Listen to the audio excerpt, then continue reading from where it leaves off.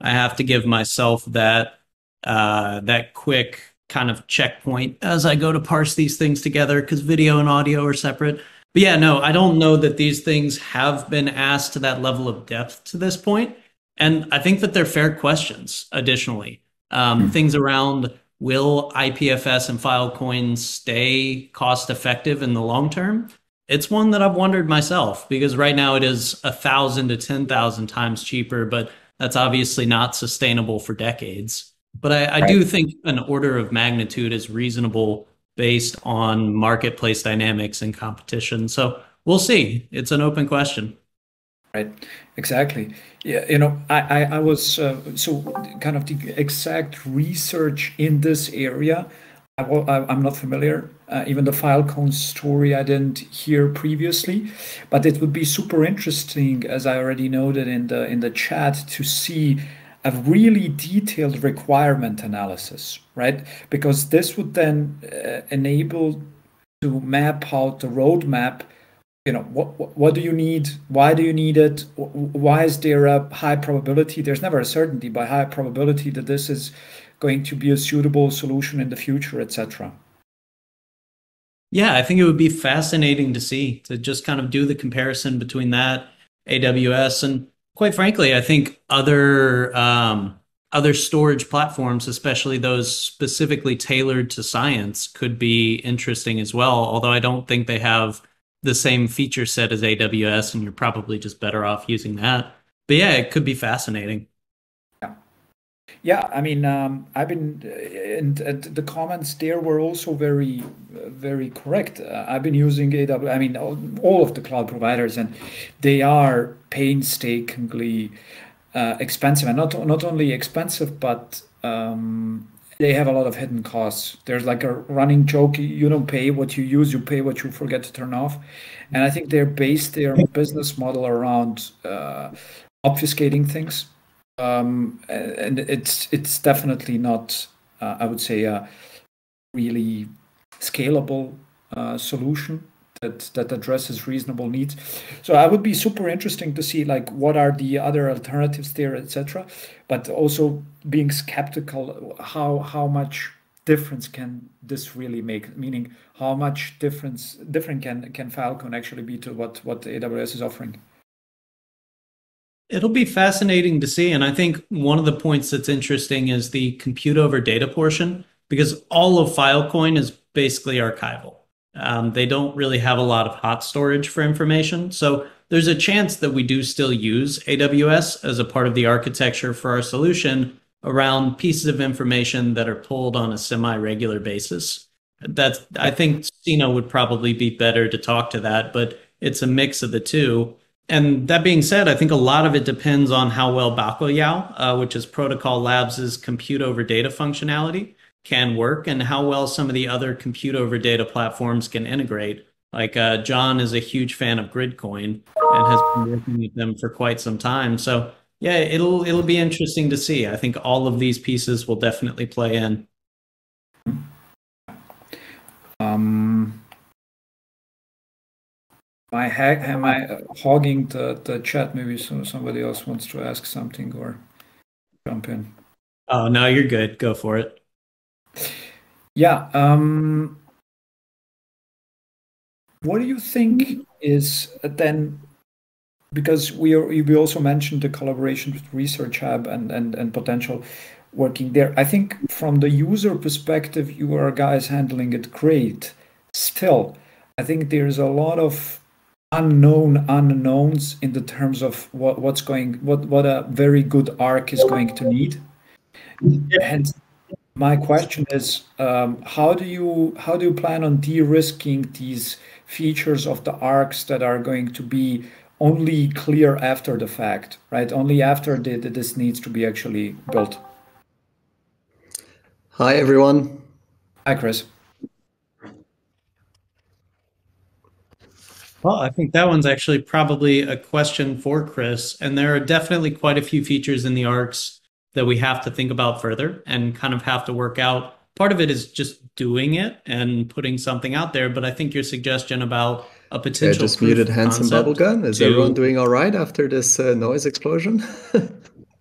Yeah, can you hear us, Chris? Can you still hear me, everybody? Yeah, I Um, think Chris just blew up. Yeah.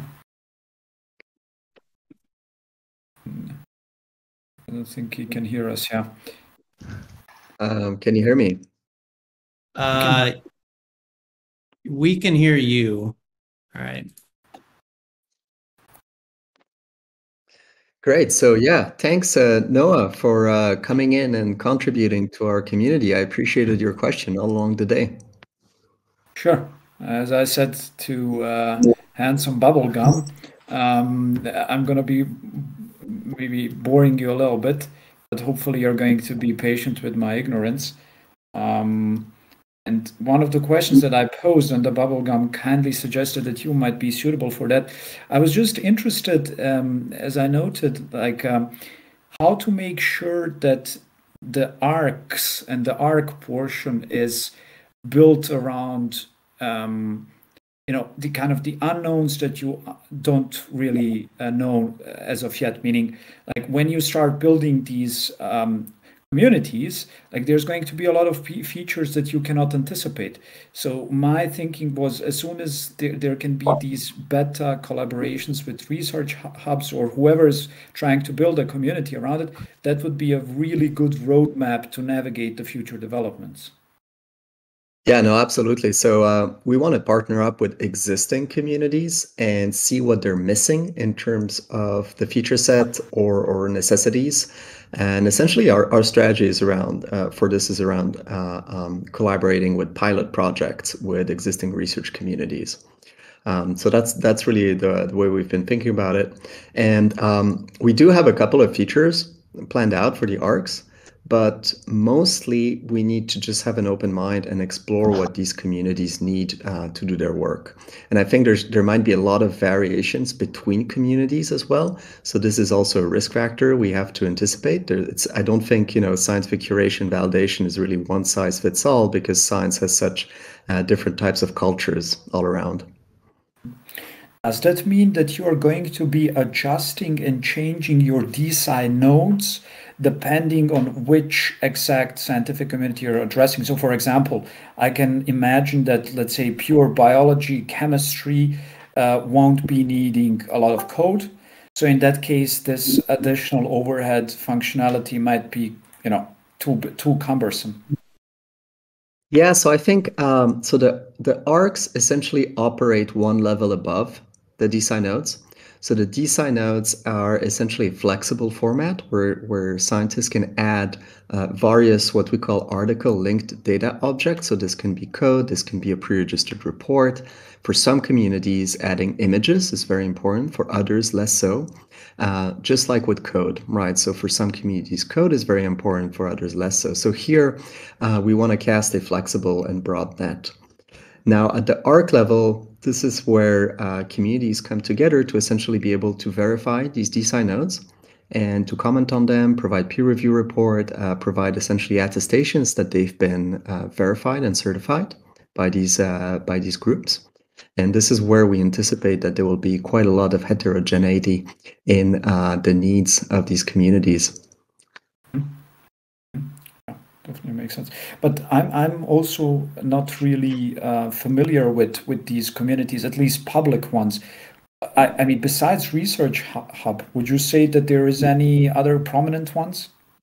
Yeah, you could actually say that every single scientific journal is its own community.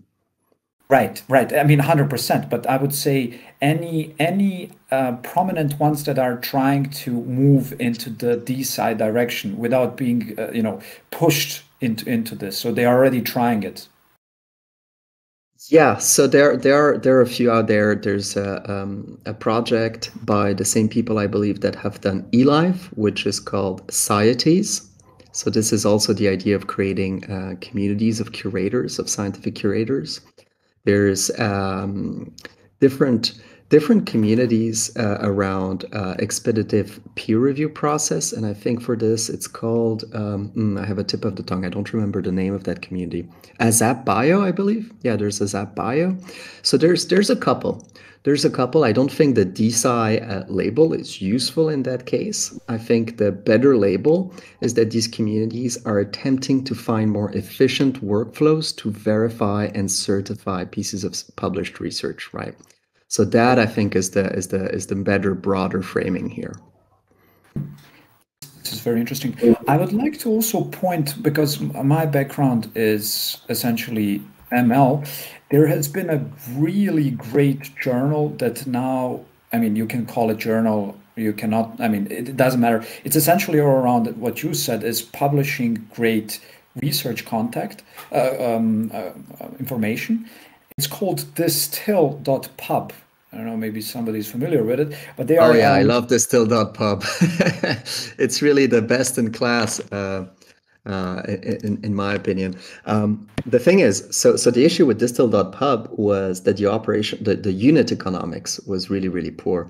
So all of these articles were beautifully handcrafted by absolute lovers of science and communication. And the difficulty with that is that the unit economics, like the cost of actually creating one of these interactive, beautiful articles was very, very high. And that essentially caused a lot of barriers in adoption for that specific model. In general, though, the machine learning community, I believe, has been at the absolute forefront of seeking alternative models of verification and credit. So you have, for example, platforms like Papers with Code, right? So there's a lot of papers in machine learning that are still published without code, and it's a lot of question marks around this. Like, why would you even publish a machine? Well, you okay, fine. There's like interesting theoretical derivations you can do on gradient and things like that. So there's a case for it. But for most of that research, having the code available is very important. And so there's a portal called Papers with Code that essentially, I think it's Facebook that runs it, and they're bundling papers with code, just like the name suggests. There's another one which is called Hugging Face, which is absolutely fantastic. And the Hugging Face is allowing machine learning researchers to create APIs from their work, so others can play around with their models and create more composable science in the sense that you can chain different models together. You can do a lot of different interesting things.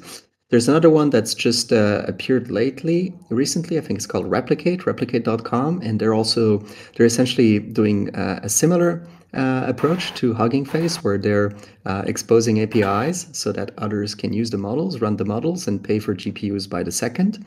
So yeah, so in general, the machine learning community has been even so successful and so influential that it even managed to change the UX of the archive, which is not a small feat given that it's a very conservative organization. So they added code linked to the data and things like that. So yeah, I mean, this is absolutely an incredible community that has been doing a lot of innovation when it comes to scientific publishing and communication.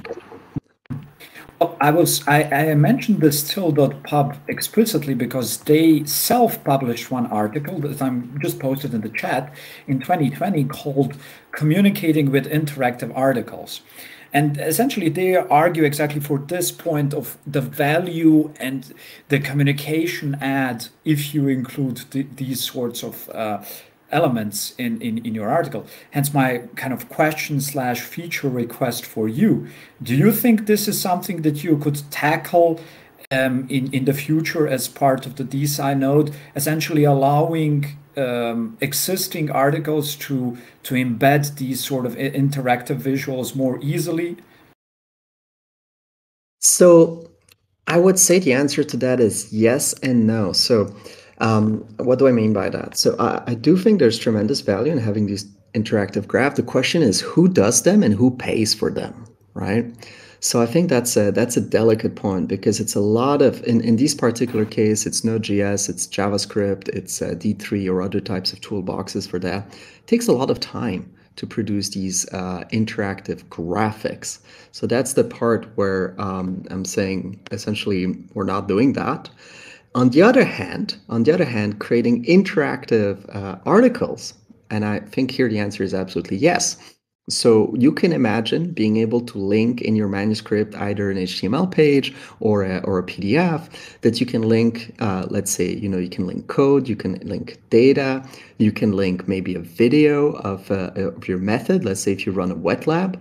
So that's essentially, the question boils down to this. How can we create the maximally interactive articles and documents while at the same time minimizing the unit economics to the max so that a regular scientist can make his article interactive without expanding, tremendous effort in creating these beautiful and breathtaking interactive figures that Paper and Code has done, right? So I think that's my take on it. Interesting. That's very. Maybe I'm just going to shut up a little bit so somebody else talks. No, I mean, it's great to have your perspective. It's really thanks for joining. It's a breath of fresh air, and I really appreciate it. So I'm happy to take as many questions and discussions and extend around these topics. I'm a big fan of papers with code. The big question is really how to improve the unit economics of this approach. And I haven't found an answer to this. The answer to this is, well, you can drastically reduce the unit economics, but you can't make it as cool. Right. Interesting.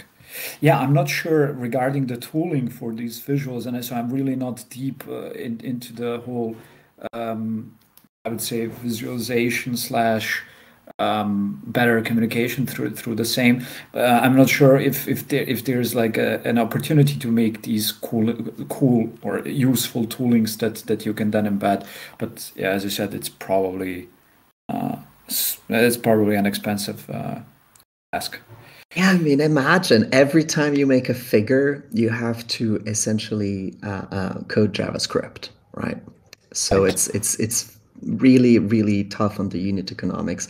Now you could say, well, maybe there's alternative to this. You can have reproducible notebooks, right? Reproducible notebooks, any scientist can do that, and then you can click through the results. You can essentially vary the parameters. You can do a lot of other cool things. You can even produce, pseudo-interactive figures with notebooks. So that's possible. And that's an avenue we're exploring. But then again, not even every scientist, even computational science, is accustomed to these approaches. Yeah, agreed.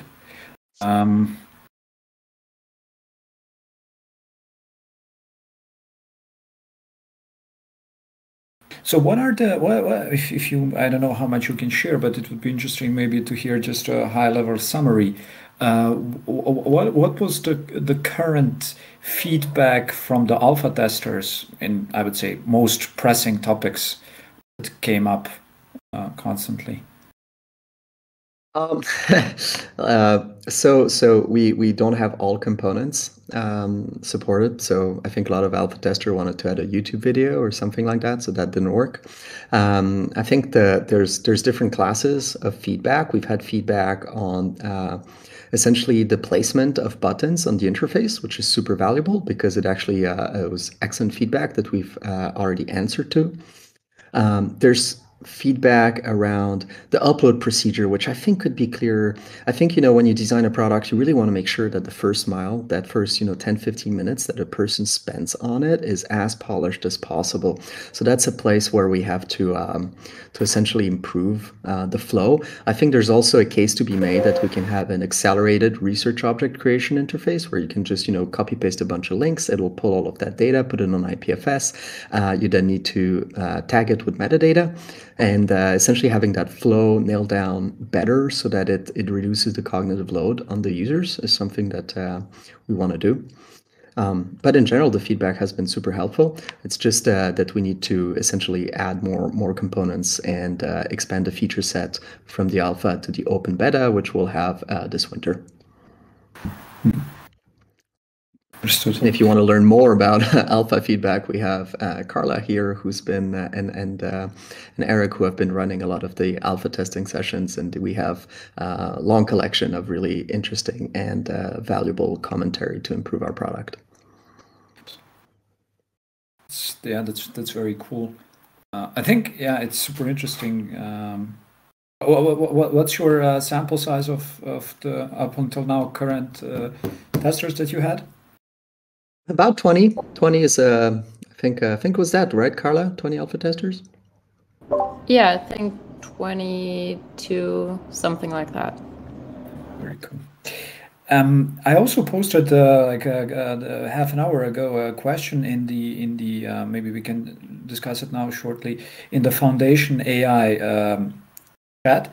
So long story short is I was in the DeSci Foundation. There's the third pillar, AI in science, and I think you anyway said that data that would be utilized. I mean, one of the data sources is definitely what would come out from your decentralized knowledge graph. So my question is, when do you think that you will make this data available, such that these questions that you posed in the thread for the AI for the meta science can actually be start being answered and tackled? And Yep. so that's kind of the first one. And the second one is these replication markets and prediction markets for social science. How do you see that differing from what will be done there? Yeah, I mean, super interesting question. So we actually have an incredible data set to already tackle these questions, that part about AI. One of the applications that I am and we are extremely passionate about is the ability to automatically generate metadata from research objects. And that would have a tremendous level of advantage, not only in terms of like reducing improving user experience, reducing user friction. Imagine when you upload your manuscript on archive, that it would auto-generate your metadata. And that's something that would be very valuable for science as a whole.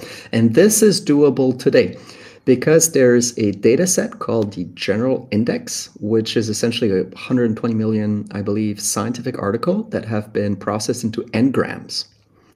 And we have out there essentially very interesting research projects and publication about creating bottom-up ontologies for knowledge based on abstracts of published article within specific time windows.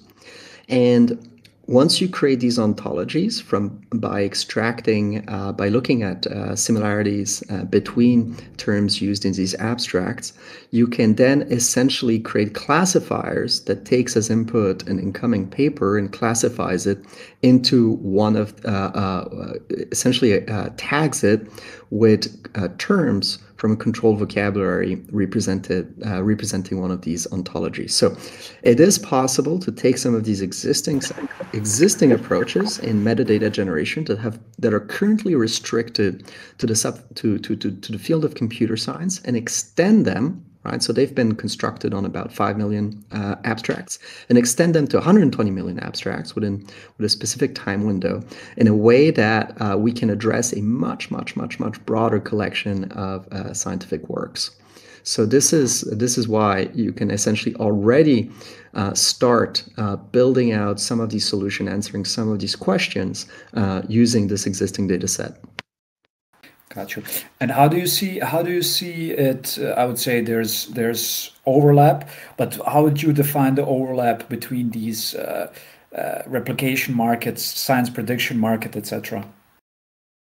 Yeah, so science prediction markets are tricky questions. They're tricky for a number of reasons. It's very hard to get the participation you'd want. It's if you essentially combine that with markets that involve real money, then you have some pretty serious regulatory issues to solve. And there's also the problems of liquidity fragmentation. So prediction markets don't work well for questions that have too much of a restricted audience, right? So if you take a paper and you say, hey, does this replicate or not? You might be able to run a prediction market if it's, let's say, a new COVID therapeutic, right? Because you'd have sufficient interest to essentially gather the required liquidity on both sides of the market to run that test. Then the question is, of course, who adjudicates what is a successful prediction, right? A successful replication. And that's I want to say it's more of an art than a science, but no, it's actually still a science because you have to look at, comparing effect size, looking at statistical power. There's a lot of fine-grained details that essentially make the system quite vulnerable to disputes, right? So the problem of arbitration and the problem of liquidity fragmentation, the problem of having a restricted set of interests is, I wouldn't say it's insurmountable, but it essentially restricts the classes of applicability to a restricted subset of scientific discoveries. Interesting. We have a great scientist in our advisory board. She's been running a lot of really cool prediction market experiments. Yeah, you should check her out. I'll send a link to her work if you want to learn more about applications of prediction markets in the context of reproducibility. Definitely. Appreciate that.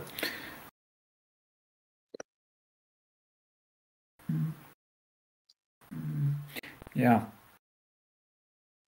And when do you plan to what's, because it wasn't clear from the website, the research centers, is there any timeline for this that you would think is? Yeah, the website is still very early. It's going to go through a considerable redesign and upgrade of the content. It should be done in the next 2 months. And everything will be launched next year, essentially, with the research centers. We've already launched a research seminar where we have a bunch of really great and interesting speakers lined up. So that's our first initiative. The second initiative will essentially be around these research centers. And what we might do, and I think there's a lot of good reasons to start thinking about that, is essentially setting up impact prizes, right? Impact prizes for solving specific question, doing high quality work that advances the cause and brings new insights, new models on how to improve things. I mean, it would be kind of funny if you did it through a DeSci node, because if I understood correctly from your demo, you can essentially grant funding through asking questions directly there, or did I misunderstood this? Yeah, so essentially there's a validation button that you can press and you can add funds directly. For example, you could request peer review. You could request verifications of the badges and attributes as attestations. You can request a replication, although, I mean, this is, of course, it's very costly, right, to do a replication, especially in certain fields. So this is non-trivial. There's a non-trivial amount of things that need to be put in place before we can actually do this at scale. But yeah, essentially, you can interact with the scientific record directly. So imagine if you're an archive, or like bioRxiv, there's a new paper that comes out, claims, there's HIV inserts in COVID, like we've seen. You could essentially call for like a expedited peer review process and add a big validation grant that would ensure that, the world's best expert in the topic would chime in and essentially dissect the claims and the data provided by that article in a way that would be timely and also fair for scientists, because now they would start seeing the actual fruit of their labor being manifested as value that they can capture. And essentially use that value to do things like sponsoring tuition, sponsoring travel grants, paying wages for PhD students, and all of those things. I think this is awesome. But what one feature that I liked about Research Hub is there is the so-called questions that you can ask and then offer bounties. So instead of peer reviewing, replicating, reproducing, you can completely independently, without any paper being submitted, you can ask, I wouldn't say general questions, but concrete questions. And in your case, it would be, concretely for the research centers. How can you please, let's say, key research questions? How can we automate or aid the collection of metadata, right? So this could be kind of proof of the platform by answering the questions that the platform already needs. Yeah, this is super cool. I like the idea of having a incentivized question system to fuel research centers. Yeah, I appreciate that. I think that's a good idea. And if I got another question I wanted to anyways write this, but since we are here, so somebody, I guess you all, but there was anyways on the roadmap on your website, there is the CAD tools that I find interesting, and here's my question. Do you plan to have this modeling agent-based systems embedded into the ARCS interface? So let's say that I'm a community that I want to enable, and I'm not sure what my policies are going to look like and what's the impact of them. Are you going to give me tooling, a very abstract tooling, that will help me determine are my policies valid and useful? I was thinking of CAD and other agent-based simulation systems for simulating the scientific validation and curation process, but I do like the idea of extending it to other fields. I think in general, there's a case where we might put too much emphasis on these formal tools and simulation tools, especially given that scientists, they have so-called thick communication channels, which essentially, because it allows for communication outside of a system, it does make a number of assumptions made by simulations of agent-based simulation, particularly, in some cases intractable, in other cases much more complex. So there's a case to be made that if we use those, it's like the map is not the territory, right? So we do have to be mindful about making too broad claims based off these simulation tools. But in general, yes, I think the idea of extending the study of complex systems and the academic publishing industry in general and scientific validation, the production of knowledge, is an extremely complex system and would benefit from modeling agents that are involved within that systems with sets of predefined strategies that they can play according to. So I'll give you one example. You can think of the peer review process as essentially being two things, right? There's a component which is a certain strategy space where a peer reviewer can either give his honest feedback or gatekeep, because at the end of the day, they are your competitors. So you could essentially gatekeep, entrance into a journal, which happens all the time in the high impact journals, or you could, play the game honestly and essentially give honest feedback. The another dimension is whether you want to expand effort on it or not, right? So it's like, well, you can feign effort. You can read the paper, you can go extremely into details and give highly productive feedback, or you can just skim through it and say, well, it's not novel enough for this community, right? So there's this 2x2 strategy space for peer reviewers. And I think, another part that's interesting is thinking that every reviewer, has a model of the world, model of what is valid, what is invalid. And they essentially, they take these dense inputs, which are, works of scientists, and they try to distill it into sparse inputs that then editors can use to rely on. They rely on the sparse input to make their final decision, right? So this is, when we talk about agent-based modeling, that's really the way we've been thinking about it in that really restricted space. But yeah, I'm really happy to explore and talk about, other types of extensions of the system. For example, funders, how funders track research outputs and all of these things. I think there's a lot of really interesting avenues there. Yeah, agreed. I think I was coming from a point of an ARC user, right? So I want to curate a community. I am left with the choices of my at the end of the day policies and governance that I want to instill there. And there was, I'm going to post it now in the chat, there was really interesting Medium article on how you can use CAD to actually model these policies. I mean, of course, exactly what you said. You are not hopefully stupid enough to take this on the face value. Like, this shouldn't be something that you model, but this should be a recommender system, in a sense, right? It should tell you, this is a at least quantitative recommendation that I can give you, and you may choose to ignore it, in a sense. How do I share it? I totally agree with you. I'd love to see the article too.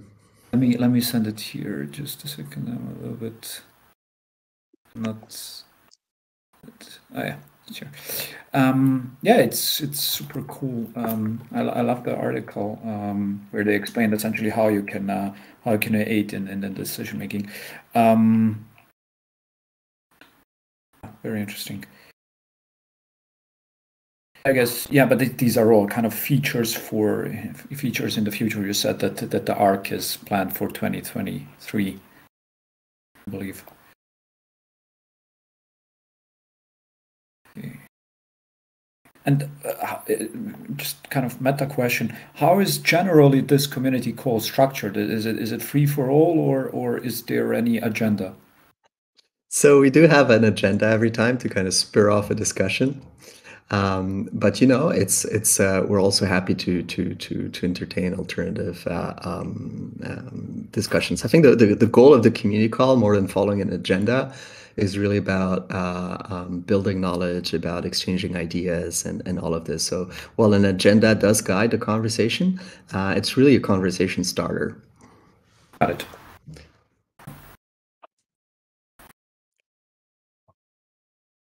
And yeah, I mean, today's topic is around everything around the OSTP memo issued by the White House, and it's about how this is going to change the business of scientific publishing. So I mean, that's something we can all dive into if you guys are ready. Or I'm also happy, you know, to talk more about some of the questions you might have, Noah, and some of the comments you made and some of the comments I made earlier. Yeah, we can let's maybe let's jump to the planned agenda, and I can jump back later on. I read also this paper. I believe somebody posted it in the chat, and one of the comments was don't count on the government to build the tech solutions. Yes, yeah, this is there's so to ground this conversation, there's the OSTP memo, which was just issued, I believe, last month, which essentially mandates all publicly funded research as to be open access. So they don't use open access because this is a word people can't really agree on. They use the word not free access, but I think it's, yeah, open access, not or what was it? Forgot the word, but there's a specific framing for this. But essentially, the big consequences of that is that they're also removing embargo periods, right? So embargo periods on published papers were a way for gating the information before it came out to the public and having exclusivity when you were a publisher. So this is essentially an earthquake in the publishing industry space. Another big part of the OSTP memo is the requirements about storage and archival and making accessible data that results from publicly funded research. So there's now a big emphasis on this idea of sharing and preserving data in a way that is tractable with provenance, and that's also machine actionable. So these are some of the big points around the OSTP memo, which is very strongly worded. So it doesn't use words like should or off. It says, you know, must. And that is a very strong injunction, especially given that historically these memos had been much more, let's say, in concert with stakeholders, which very often means in concert with publishers, essentially, and also, you know, university libraries and others. And this time, they are essentially, you know, lighting the fire to the powder keg to see what happens, right? And so they've issued that memo with a very, very strong wording, giving funding organizations that fund for above $100 million of research the obligation to essentially make all of the research that they fund public access. That's what I was looking for earlier. And with data preservation, archival, and access plans for all of the research artifacts associated with that research. So it's essentially an earthquake in the publishing industry. And to put that into perspective, with that declaration that was linked earlier in our community, a lot of scientists are essentially concerned that what does this mean? Well, that means that the gold open access model, so-called named gold, essentially involves a fee, right? It's the APC. It's called the article processing charge. Most people call it the author publishing costs, but the official terminology acronym is article processing charges. And these charges typically range between, $2,000 and $10,000 at the very, very high end. And so if you're a lab and you publish, maybe 10 articles, 15 articles a year with your group, pieces of research, that essentially ends up eating away substantial portion of your grant money, right? So if you could be spending anywhere to from 20K to 80K in article processing charges. And so there's the backdrop of that, and this is something everyone is aware of and everyone is somewhat concerned about, that is that there's going to be steep increases in these APCs over time. And of course, there's all sorts of factors, used to justify these steep increases, like increased compliance costs and so on and so forth. But essentially, there's this concern, right, that the prices of these article processing charges will increase and increase and increase, because journals ultimately, they compete for prestige, and prestige has a property that it can be captured, and you can reach a level of capture which at some point scientists stop being price sensitive. They're like, well, I'll pay however much it takes to get this article published in this specific journal. And so that creates essentially the types of value-added services where publishers compete for prestige and not features, right? When you think about it, it should be competing for features and not for prestige, but they compete for prestige. And so there's the backdrop of that is that there's this widespread anxiety around that specific approach. Now, what this organization has been asking for is like, well, let's let the government build it. Right? So government, please build an infrastructure for public access for open science. This is not new. So Europe as a whole has been pushing extremely hard for open access and public access to research outputs. And they've been having efforts like Plan S, like other ways, to try and constrict and restrict the amount of fees and add caps to how much, publishers can charge for open access and different levels of mandates. So this is, in Europe, this is nothing new. They're actually more advanced than the US when it comes to open access. What Europe has done is that they've been building out the so-called European Open Science Cloud, right, which I believe is $1 billion project over multiple years, I think even a decade. And the idea for that is to have a centralized infrastructure for all scientists in Europe, that they can all benefit, from storage, from compute, from creating interoperable research objects that are fair, that facilitates the reuse of the artifacts, and all of these things. So on papers, it's a brilliant idea. I think it's really, really great.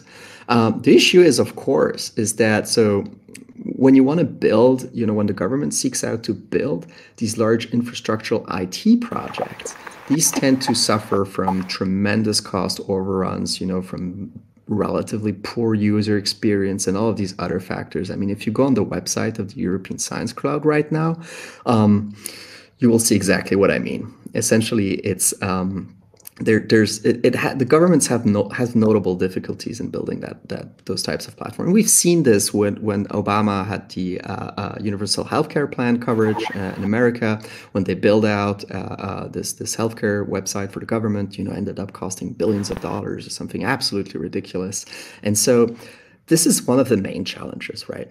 So on one side, the government does have the capacity to allocate vast amount of resource. On the other side, because of the fundamental nature of the tendering process and the organizations that answer tenders and follow strict requirement guidelines on the product development, it's a very top-down / waterfall development cycles that involves tremendous coordination costs between a large variety of supplying firms, right, that supply the software, supply the labor, which tends to lead to large degrees of inefficiencies.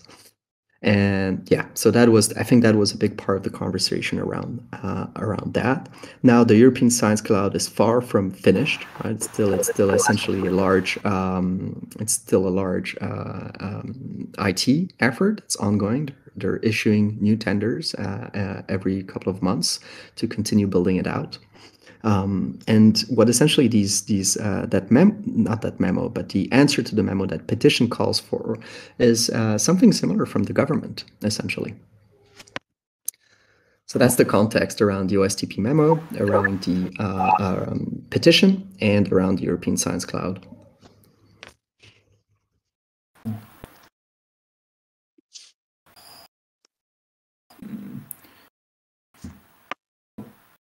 There's a couple of, I don't want to be hogging the mic. Maybe somebody else wants to jump in. Well, I do have just one specific question around the European Open Science Cloud. Are they building an entire infrastructure? Like, how much of this is them putting in servers all around Europe to support all of this versus how much of it is formatting existing cloud infrastructure providers to be, I guess, a little bit better at accommodating scientific infrastructure? No. So they want to build a federated infrastructure, and so they have to do essentially a cloud kit that other organizations can deploy.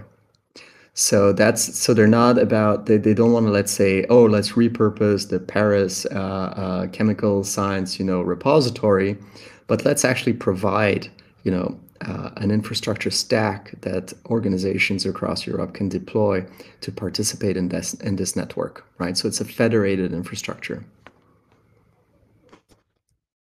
That's how I understand it again. I mean, again, it's a huge project and there's a lot of complexities around it. And this is just my reading of it right now.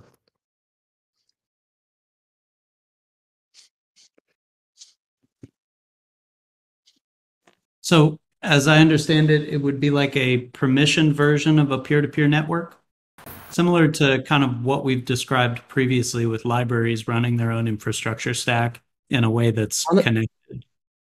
Honestly, I don't know. I'm not going to answer this.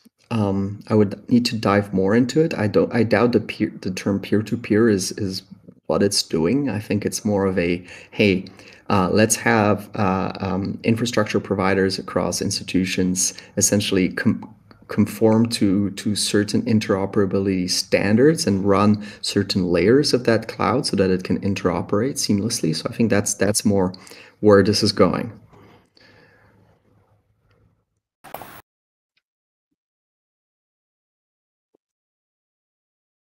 Gotcha. That makes sense. And thank you. Noah, feel free to jump in with questions. It's okay. Your questions are fantastic. Yeah, otherwise what's going to happen is I'm going to talk a straight monologue for 17 more minutes right here. So no worries. Which you enjoy, but that's okay. Yeah, thanks for that. Just maybe a short remark / question, and then back to my batch of questions.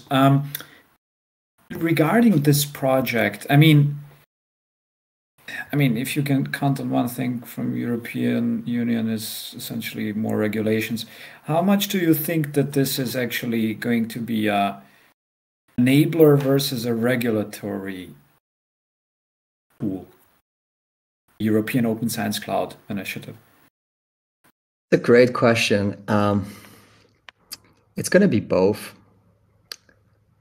It's really too early for me to answer this question. I mean, I haven't like dived deep into the docs of the details, but yes, I mean, from the European Union, you can be sure that it's going to be essentially what is done very, very well is essentially coming up with new rules and regulations, and that's true. And this can be very, very stifling as well. So yeah, it's an open question. Very curious to see how this evolves over time. You'd think that the better role of government in that case would be to essentially promote or essentially fund grants for open data standards, adopt the best types of open data standards, and then essentially regulate around that and not necessarily build IT infrastructure from scratch.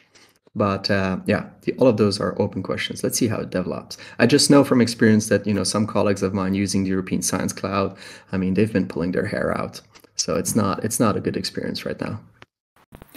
I think to conclude this discussion, I would just point to a very recent initiative from European Union.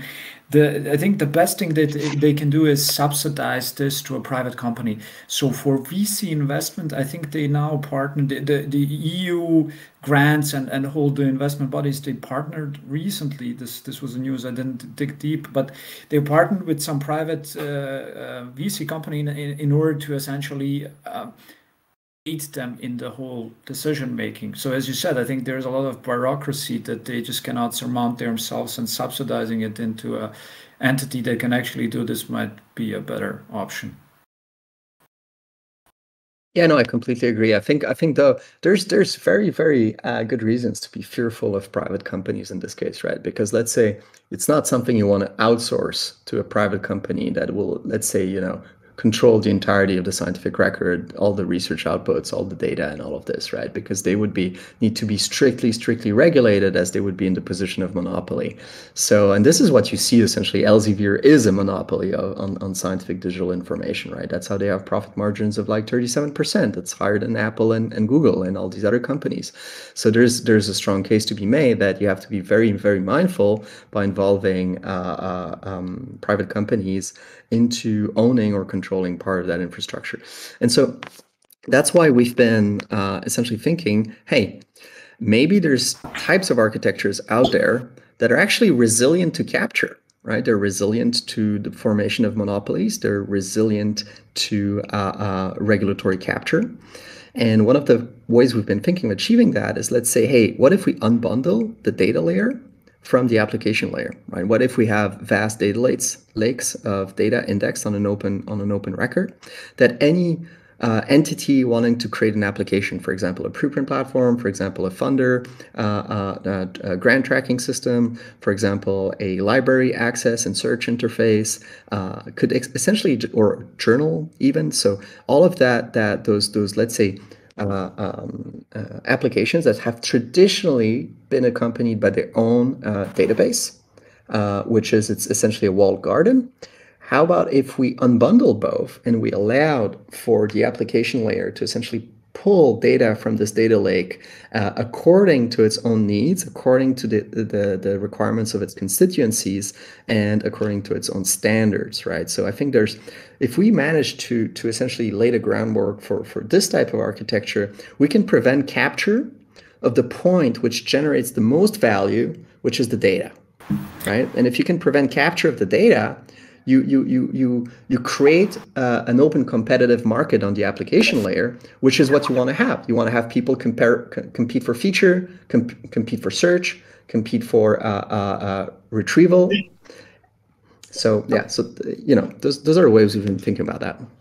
But how do you think that this separation between the data and the application layer is actually different from the whole DApp premise? Isn't this the whole premise behind the DApp development, etc.? Yep, that's exactly the whole premise behind the DApp development. So you're saying, we are going to allow this in this particular vertical of scientific data. Exactly. That is exactly the DApp model. Gotcha. Okay, now back to some other questions that I had. So I think what's very interesting, and I would suggest or propose here, is the things that you talked about in the talk, is that, instead of having these static objects, I mean, sure, the DeSci Node is all about it, but what I found super interesting is, instead of having one whole body of work and one whole paper, what you could have is essentially partial elements of the same that could be regarded as valuable scientific information. So, certain commentary, certain graphs, certain images, certain descriptions. And why do I deem this interesting? These sorts of semi-structured data is that they can then be, you actually know that this yourself, these sorts of data, fractalized data points, can be used to create a better version of the impact factor, for example. Now, my question is, have you ever given any thought on how this might actually play in reality?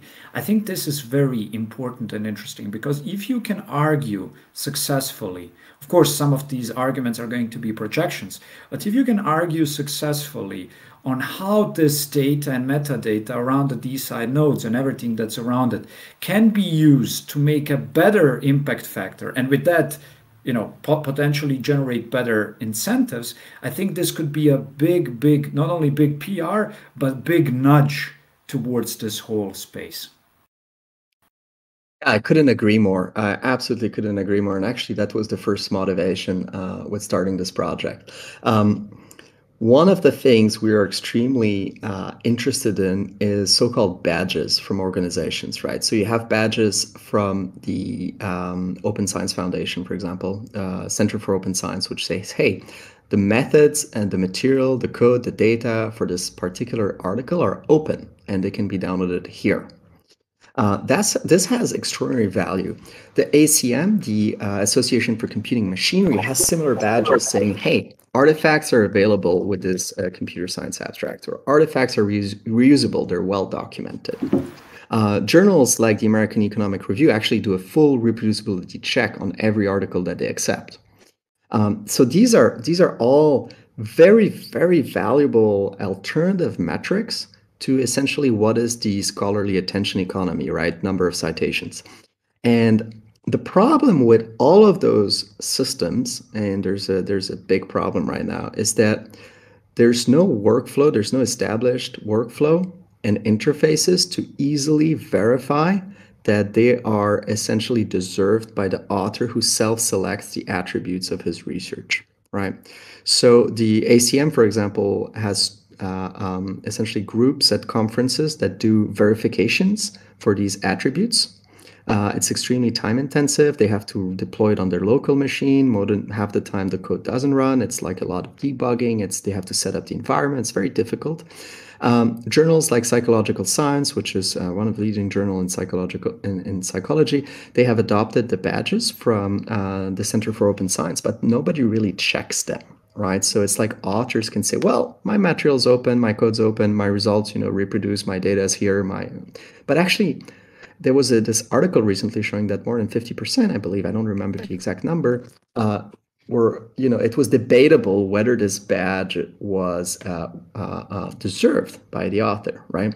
So this brings us to the problem of verification, right, and workflows around verification, because if we do want to create alternative metrics, we have to remember that as soon as the metric gets incorporated by a funder in his decisions, it's going to get gamed.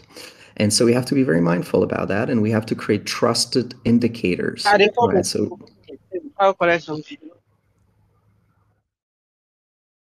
So we have to create trusted indicators, and one of the ways to do this is by having these arcs essentially verify that the badges that the authors have self-assigned to themselves are deserved. And if we can manage to do this, then we can do exactly like you say, we can start nudging scientists and nudging funders towards recognizing alternative forms of credits. And one of the most interesting applications is, hey, how about we expand the system, right? How about we say there should be a badge when everyone reuses my data, right? Not just as a citation, but as a specific badge, because there's something that is broken in the way scientists reuse each other's data right now. And we can essentially extend the system to things like proof of reproducibility, right? So the results of this paper or this work of science is actually completely reproducible from the artifacts that have been posted. You can also have badges that says that a scientist has added a restricted data component, which essentially provides a path to access and the conditions to access to data that is restricted cannot be into the open, that is necessary for reproducing or extending the work, right? So you can think of this essentially as scientific articles being enriched beyond citation metrics with markers that essentially form a set of attestations around attributes for these objects. And if you have a verification layer, you can then verify that these attributes are deserved and feed information to funders that they can trust to make better funding decisions. Yeah. Can I add to that really quick? Please. Because it's a really good question. Like, how does this fix the metrics of what makes good science? And it doesn't. Like the short answer is it doesn't. But what it does is it provides an infrastructure where anyone can make a metric, and then people can decide for themselves which metric they think is good. So it could end up that after all this work, we end up with the same impact factor metric, like scoring system that we had before. But in order to get to that result, we're going to have to wade through a marketplace of experiments around metrics. And so one person, and this could be anyone, it could be nature themselves, it could be Elsevier, it could be me, it could be Sina, it could be you, just experimenting with what makes good science, pulling information from that data lake that Chris described, which I thought was very neat. And then saying, because of X, Y, and Z, this publication has high impact. Because of A, B, and C, this publication has good impact. And there's an infinite sort of possibilities of arrangements of variables to create these different metrics. So it's so I think it's not gonna fall back to the same impact factor, because I think impact is defined very narrowly. So I wouldn't consider reproducibility as part of impact, but that's perhaps just a semantics and definitions thing. Of course, if it's not reproducible, I mean, the impact should be, essentially it's a multiplier of impact, right? It's like your work doesn't replicate. Well, you take whatever impact you have by citations, altmetric and everything, and you multiply by 0 or -1 because you've done damage, right? So you could think of them as even like weighting factors, right, around impact. Absolutely. But more generally, yes, I think one of the applications that's very interesting is for funders to be able to define their own badges, right? So funders might have specific mandates. Like, let's say I want the scientists that I fund to post their code and post their data and post their work in open access. And I'm creating this badge, which, for example, says, "Welcome, Trust Funded Scholar." And I have a willingness to pay for verification of this information as a funder, right? So I'm completely willing to take a piece of published research from a scientist I fund and essentially, spend, $1,500 or something to have a group that I trust of competent experts verify that the terms of my funding are being respected by that researcher, right? So you can think of that system as a way for funders, foundations, research organizations to create alternative markers of what they consider to be high quality, high impact, quote unquote, research. Couple of remarks, and this is going to be a burst fire. First idea that I was thinking towards the end, I wrote it in the chat. Wouldn't it be good, maybe this is already possible, to annotate these recordings, upload it to YouTube? Because I feel like this is definitely going to, as the whole and the space keeps growing, this is going to be hopefully repeated, and it would be great just to point future discussions to these conversations. That's point number one. Just to think about it, ignore it. Back to the point of constructing the metric, the impact factor. I think one of the great questions that you should pose is exactly in the research center for AI or generally. What would be an interesting novel metric that is actually a weighted one with the current impact factor, and this could then spawn a completely new direction but there needs to be a trigger is what I'm trying to say.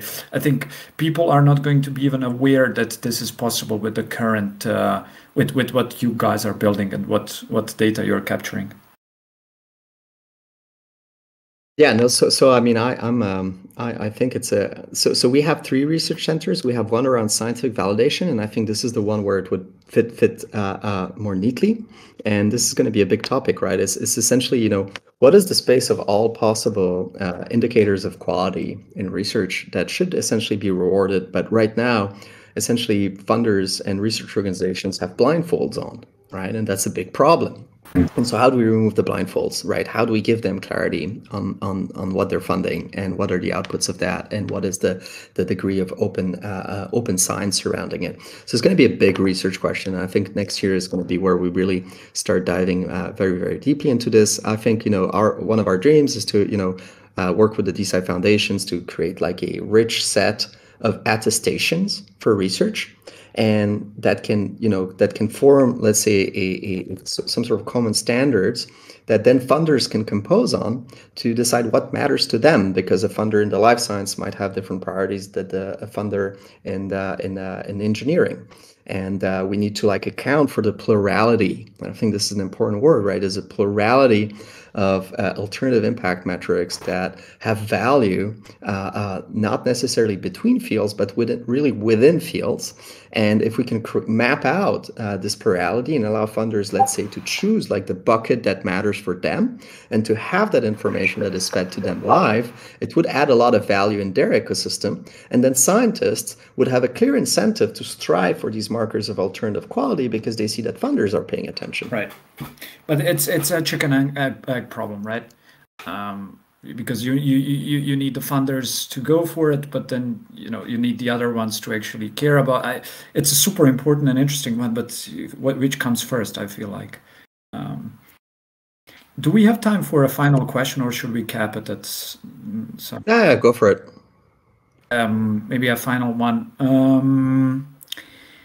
So I would say the most interesting problem that I feel can be addressed through this movement is motivating fundamental research. So, and how do you do that? I mean, one saying is, besides the impractical, weak ones like reputation, whatever, is monetarily. So what if you had people that can actually benefit, in perpetuity with the fundamental research that they've done through, maths, physics, whatever. And if this could be addressed, I think this would be a 0 to 1 jump that could change a lot of narratives. Have you thought about this? I mean, obviously, but have you thought about this concretely, of how would this pan out through your developments? And do you think also it's a very important and interesting point to address? It is a extremely important point. It has a lot of, let's say, difficulties associated with it. I'm a big believer that essentially right now scientists are being underpaid by a pretty substantial amount. I think that's not a tolerable system in general, especially for early career scientists. So one of the things we've been really thinking about is hey, how can we allow these scientific communities to make additional income, right? Additional forms of monetary compensations that benefits them directly. So the way we've been thinking about it is not so much based on the science you produce, but more on the service you do to curate the science that's being produced, right? Which is this whole idea around validation grants. Now, when it comes to benefits of the science you produce, there's of course a huge gap, right, in the fact that scientists do create billions of dollars of value, but their work being in the open then gets used and monetized by private companies to start out projects that sometimes succeed and generate tremendous value for the world.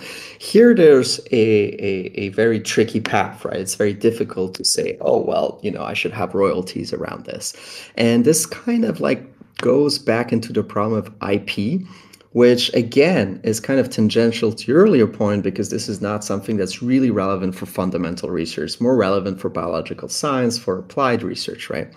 So the issues around generating, let's say, a return for scientists that have created, extraordinarily valuable pieces of fundamental science is something that's possible, but for this to happen, you do need a credible funder, right? So you do need a credible funder who's willing to act as the essentially as a buyer of like some sort of derivative that is produced out of that fundamental research. Let's say there's some tokens or some contracts or something like that that's produced out of it, and you need a funder to keep purchasing those in order to allow for the knowledge generators, right, the fundamental knowledge generators to capture that value, right? So it is possible. There's let's say the devil is in the detail, because there's very pragmatically speaking, as soon as you introduce explicit financial incentive, for example, to populate a platform such as DeSci Nodes, you run into the problem of identity spoofing, right? You run into the problem of people, essentially scamming, saying, "Oh, I made this great research, and in fact, it's not the person's name, and it's just some scammer from who knows what country that just posted the work." So you have to be very careful about the introduction of these explicit incentives, which brings us again to the problem of like, you need a validation layer, right? You need to verify identity solutions. You need a validation layer to verify the work. And once you've built all of this, right, this kind of complex stack, now you can actually start having mechanisms to accrue values and rewards to scientists that participate into the endeavor. And that's where it really gets interesting, right? Regarding the validation, though, didn't you say, I might have then misunderstood this, but I believe that you mentioned holonym for securing. I'm not familiar with the service. Maybe I'm just missing the point here, but wouldn't you take this into account? Absolutely. So securing identities is very important, very fundamental. If we can have robust systems that secure identity without exerting too much of a user experience pains, then we can, I think at the end, security is like a gradient, right? It's not 0-1. You're not doing KYC on everyone, but you have essentially a gradient of trust around that person being who he claims he is, right, or she is. So I think that's the best we can hope for.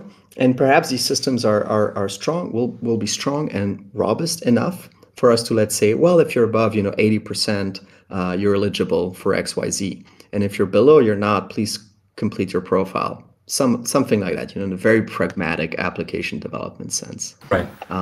So it is possible. So if we do manage to find, let's say, if a holonym works out to really, really well, and we do manage to get this gradient of trust, we can have certain cutoff levels where we can provide these explicit incentives while preventing the system from being abused and exploited. Because one of the worst things you want to see as a scientist is someone, posting your work and getting the rewards for your work, right? So this is something we have to be very, very careful for let's say, the type 1 errors here. Right. But I mean, that's a problem for, I would say, future work. That's anyways a problem, no matter what solution you use. But I think for the current or existing work, as you already described, you would be using gateways to essentially port the existing authorships and claims to the open library. So, but this problem that you now mentioned is a problem generally independently from what you're trying to build. It's a gateway problem. Yeah. Right? It's a gateway problem, and but we can't expect people to just build up these gateways without us providing what a prototypical gateway looks like, how it can function more or less. So we kind of have to solve it for them too. But the hope, of course, is that at some point you reach escape velocity and there's an ecosystem that's rich enough, interoperable enough, that people build up their own gateways and come up with better identity solutions or better systems to prevent identity spoofing, fraud, and all of these things from happening, so that we can have some degree of certainty that when we do attribute explicit rewards to scientists, because hell they deserve it, that we don't run into these issues. Right. Okay. Thank you so much for answering all the questions. No. Thank you for joining. It's been a great pleasure interacting with you. Thank you so much for engaging with the community on our Discord channel. These have been very, very relevant questions, and it really transpires that you know what you're talking about and you're passionate about the topic. So this is very, it's really on our side. So thank you for joining. Definitely. Yeah. Happy to talk.